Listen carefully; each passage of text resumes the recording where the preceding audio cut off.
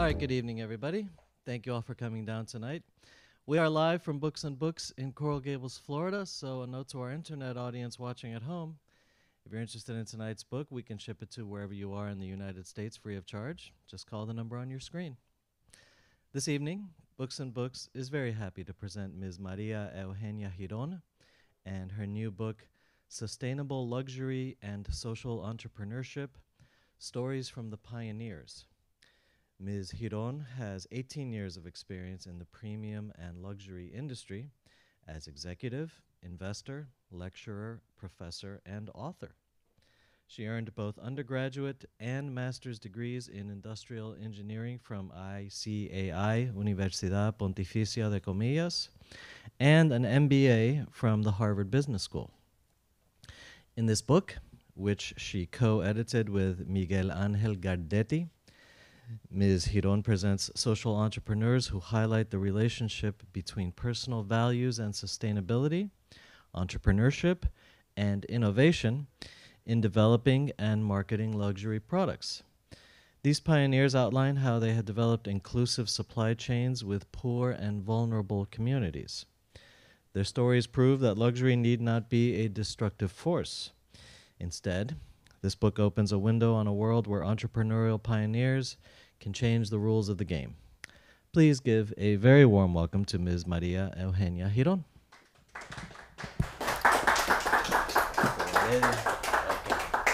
Muchas gracias. I want to tell you stories of pioneers. The stories that we tell in this book, like Kavita Parmar, she founded a company called IOU and invented something that she calls the prosperity chain. Her company IOU sells fashion, but when you ask her about what she does, she says, you know, I don't started my company to sell any fashion. I started IOU because I want to change the world. And this is the message that all of these pioneers are giving us. Not only Kavita, if we think of Cressy Wessling, this lady, her mission in life is to get the world rid of waste. And she has started with fire hoses. The fire hoses you see in the picture, the fire hoses of the UK. When fire hoses are used, they have a life, and after a certain time, they need to go into waste. And you can imagine that it takes a while for them to be degraded. She decided she was going to turn them into handbags, into accessories. These accessories are sold at places like Harrods. So now these fire hoses have become luxury products. She's been so successful that she already got rid of all of the fire hoses in the UK. She's started with a new material now. If you want to follow her example in any country of the world, she will give you the technology, because her purpose in life is to get rid of waste. Oliver and Cameron, their obsession and their mission in life is linked to ring pullers, the ring pullers of the beverage cans that we have every day. They also decided to turn them into accessories. They invented this company called Bottle Top, and they make beautiful accessories, sometimes also in coordination with very well-known designers like Narciso Rodriguez. Guess how many ring pullers they have already recycled? It's in the million, 10 million already. Pepita and Alberto, they make people having by getting them together to knit. They make people proud because by knitting, they are doing something on their own with their hands.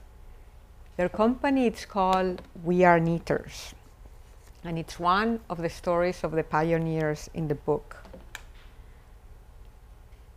Daniel Jutard, he is convinced that we will only be able to keep some of the plants of the Amazon that are on the verge of extinction if we make them valuable for something. So he started a cosmetic company that is using all of these plants from the Amazon.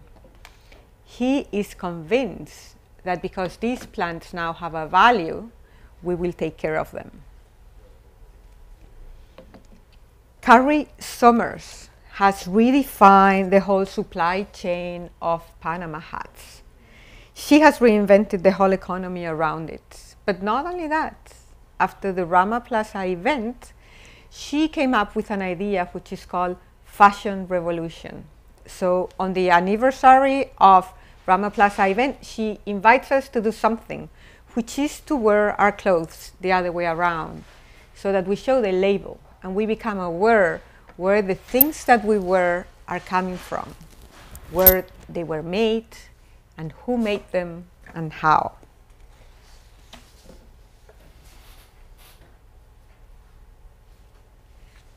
Diana Verde Nieto, she's another of our pioneers.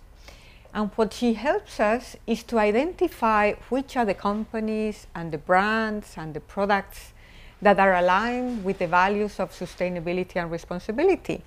And what she does is, in her platform, she gives this distinction to these companies and brands, the ones that allow us to follow what she calls a positive living. So all of these entrepreneurs are the ones that have started businesses in premium and luxury with an environmental point of view and with a sense of social responsibility.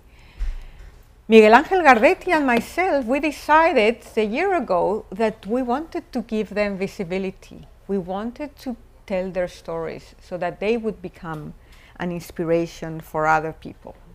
Because these entrepreneurs, they are taking the leadership to develop new brands in premium and luxury with this environmental and social responsibility. But why is this happening? Why on earth did they choose the positioning of luxury and premium when they started these businesses? Isn't luxury about getting all of the resources that we have, turning them into products that we accumulate to throw away after a while? Or it's luxury also about craftsmanship and exclusivity and heritage and creativity and history and intangibles? Isn't real luxury products made to last forever? What is more sustainable than something that is made to last forever and that is made by someone who was dignified and happy in the process? But it's the industry. It's the luxury goods industry that has run away from this path. And there's a new generation, the generation that we call millennials, and also the generation Y, that they have been brought up learning about climate change. They have been brought up learning about how our planet is deteriorating, the scarcity of resources. And they are giving luxury a new meaning. And they don't want to be the generation that we think born to buy.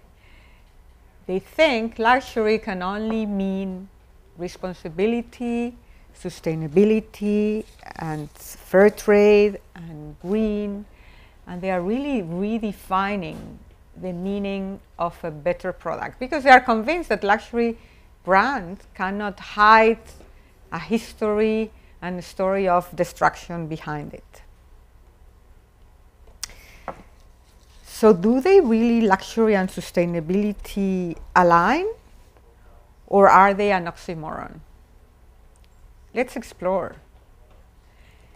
This guy, who is Oscar Metzabat, it's the founder of Osklen. It's probably the most successful sustainable fashion brand coming from Brazil. When you ask him why is it that he decided to create his own brand that is so successful in this luxury space, he gives a very clear explanation. He says, you know, there's two reasons. One is coming from the market. We can anticipate that there's a growth market which is looking for a product and is ready to pay a higher price for a product that puts them closer to their dreams and their aspiration of a better planet. But the other reason is that being sustainable and responsible is very costly. It really increases the cost of the product.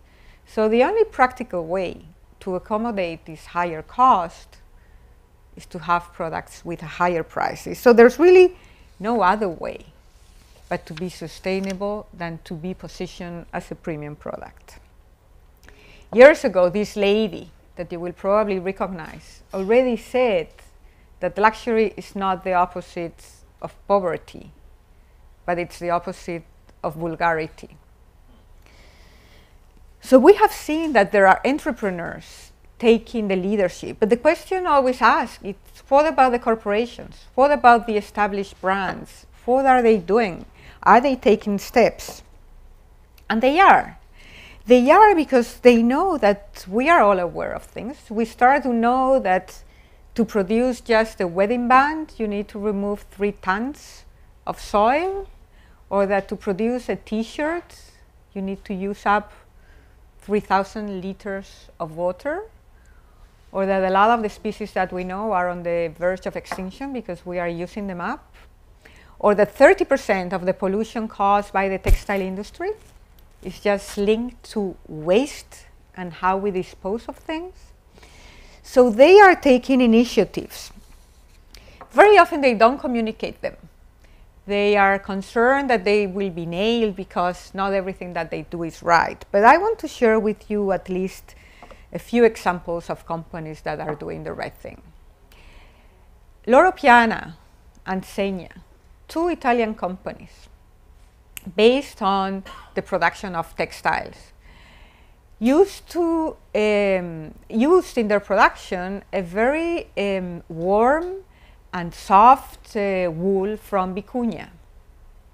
A few years ago, 15 years ago, they realized that this animal, this species of the Peruvian ants, was going extinct. Only a few hundred animals remain.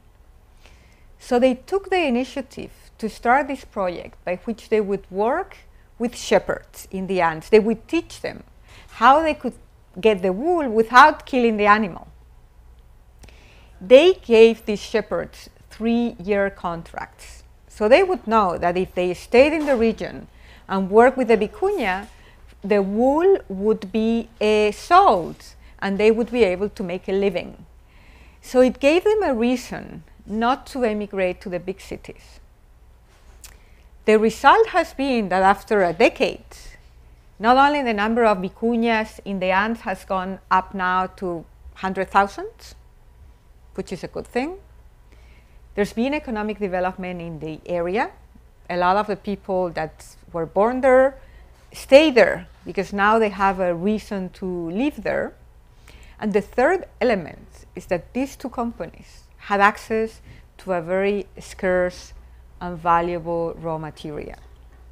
And the interesting thing about it is that both of these companies became much more valuable than what they were before.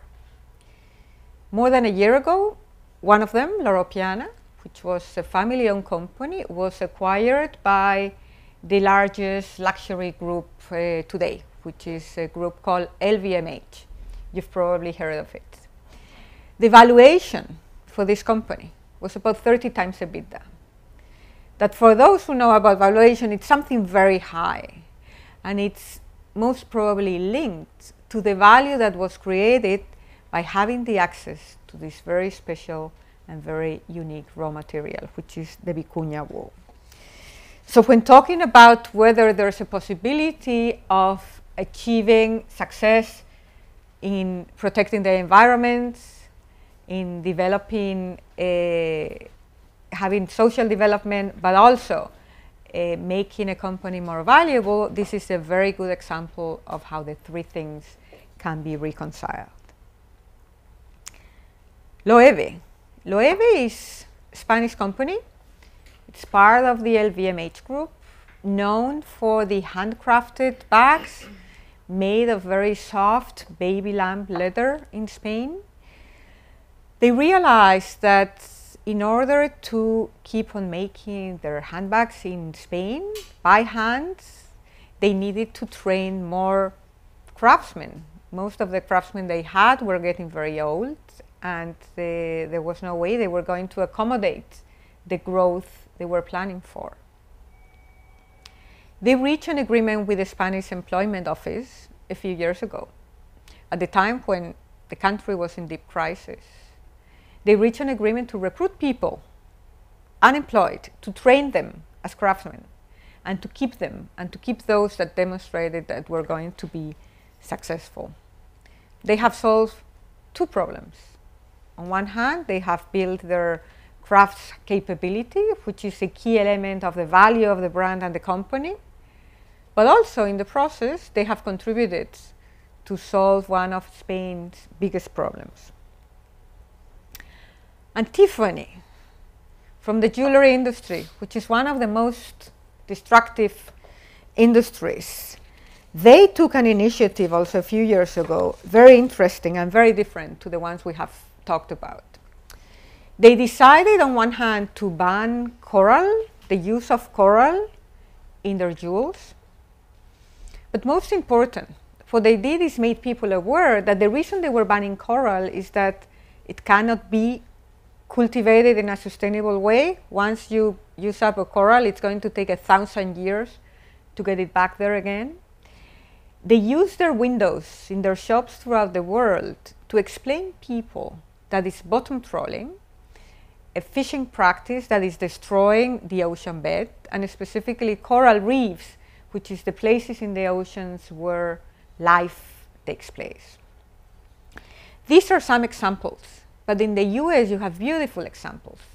You probably have heard of a company called Shinola that makes watches in Detroit with the people that were working in the automobile industry and that were unemployed. Shinola is probably one of the most successful companies and that has experienced most growth over the last few years in the watch industry. Brunello Cucinelli, that was a company that did its IPO a few years ago. It's an Italian company focusing on cashmere that has very strong social policies. Before their IPO, everyone was looking to see whether the market was going to value what they were doing or they were going to be penalizing the company for that. The IPO was very successful and the company is performing today still really well. So my professional life has been in this industry.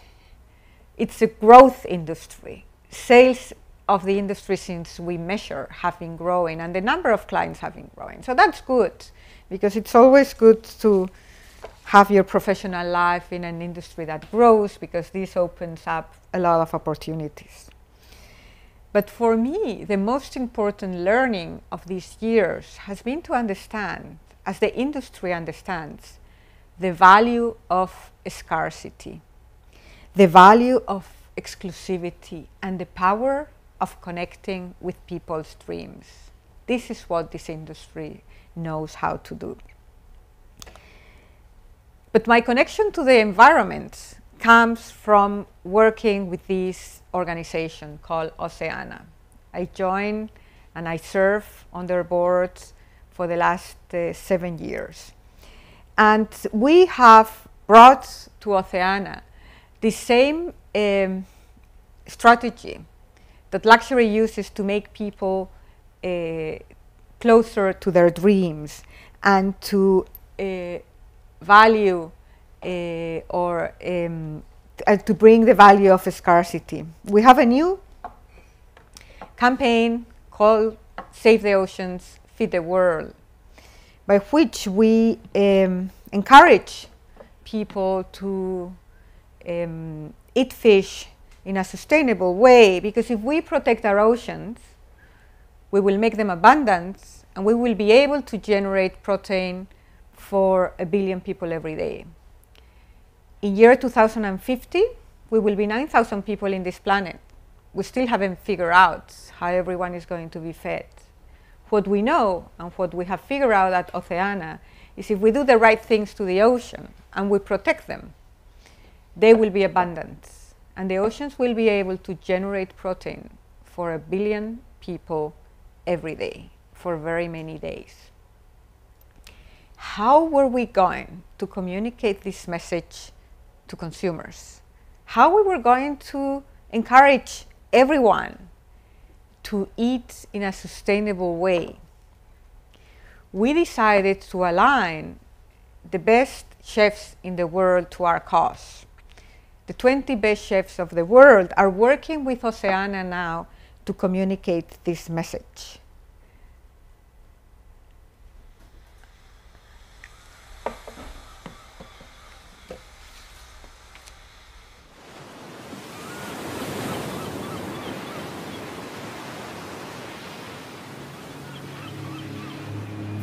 Somos 7.000 millones de personas y que muchos queremos comer pescado.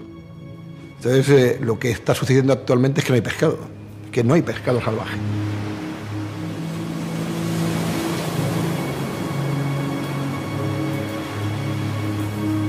Avant-garde, contemporary cuisine is no more like 10, 15 years ago, when everything was like the ego of the chef was the first thing to show how great we were with magic tricks or fireworks. Es asumir también una responsabilidad que creo que nos ha venido dada, pero que en el fondo la tenemos que poner en la dirección adecuada. Si queremos sostener a nuestras especies, tenemos que revisar cada una de las etapas de la cadena y asumir responsabilidades. This is a learning experience for all of us. 10 years ago, no one talked about, or not a lot of people talked about, sustainable foods, and there's so much to learn. And we have to learn a lot. So what we need to remember is, if we don't do anything about this now, we may see things completely disappear if we're not careful. El océano es la gran despensa y hay que tener muy clara que por ahí pasa el futuro de la alimentación de la humanidad.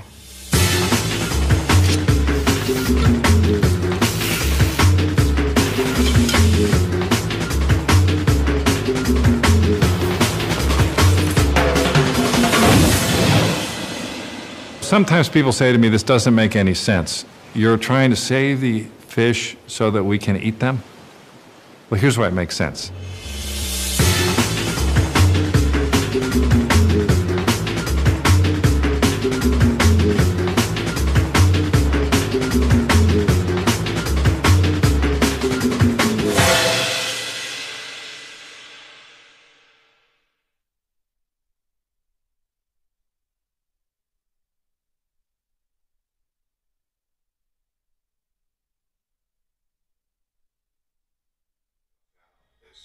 Y hay que tener muy clara que por ahí pasa el futuro de la alimentación de la humanidad.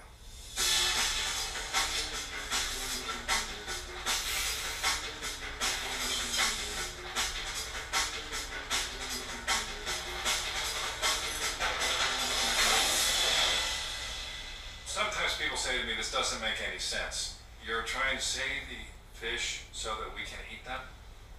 Well, here's why it makes sense.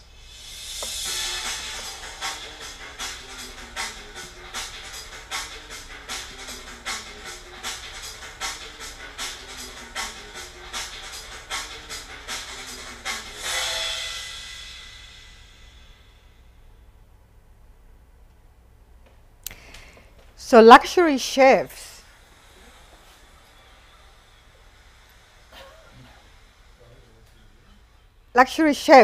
are for Oceana an army to inspire other chefs and to inspire consumers to eat in a luxury way, which is nothing else but eating in a healthy way and in a responsible way. Because making sustainability aspirational is a realistic way to change consumer behavior and consumer patterns. We know that eating small fishes, sardines and mackerel and anchovies is good for the ocean and is good for our health.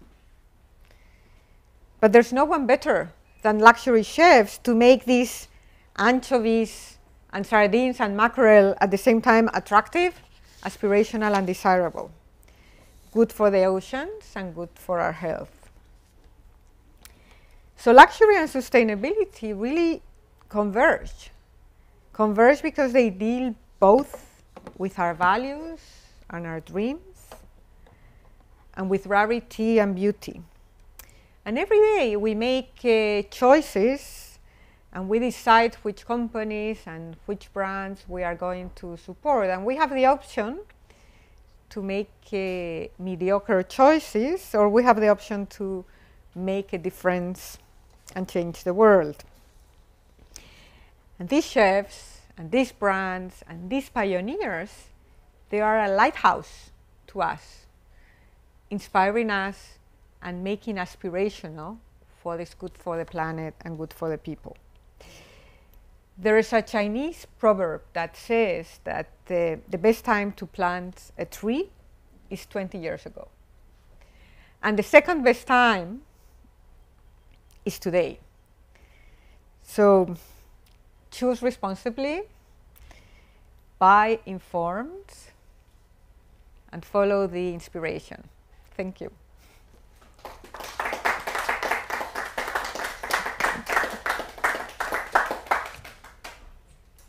There is plenty of time for questions or comments for Ms. Girón. Anyone? I know it's always tough for that first hand to go up.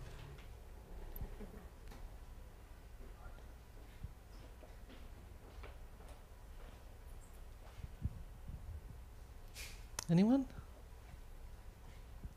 Well, if there are no more questions or comments, then we have sustainable luxury for sale at the counter in the front room over there. Reminder for our internet audience watching at home, there's time for you to call the number on your screen, purchase a copy of the book, we'll get it signed for you, and we'll ship it to wherever you are in the United States free of charge. Also a reminder to everyone that our live stream events are archived, so if you don't get a chance to watch them live, you can go to the Books and Books website, go to the live streaming link, and any event that we broadcast from here at the store will be saved there for you to watch at your convenience. So for those of you here in the house, Ms. Girón is going to be signing over there at the table to the left of the screen, and this has been such an interesting presentation. Let's please give her a big hand. Thank you very much.